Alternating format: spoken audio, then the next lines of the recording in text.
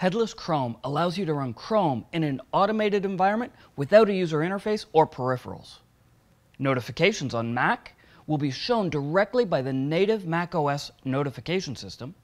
You can now capture full resolution photos with the Image Capture API, and there's plenty more.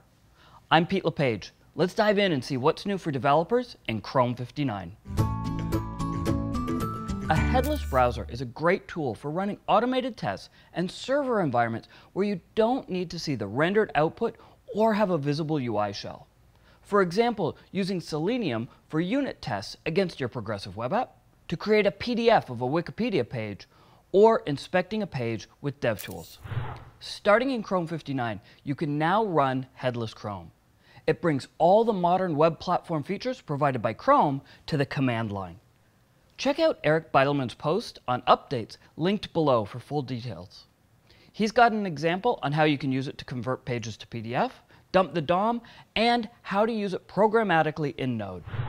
Chrome has historically included its own notification system for web and extension developers to show notifications to the user.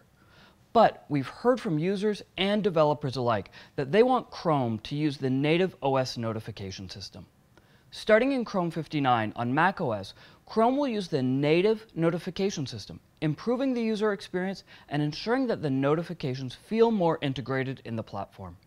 My personal favorite, notifications will now respect my Do Not Disturb settings.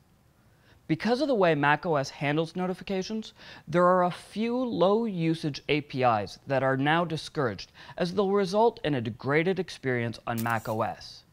Check out our updates post linked below for all the details. Capturing high-res photos in a web app can be hard.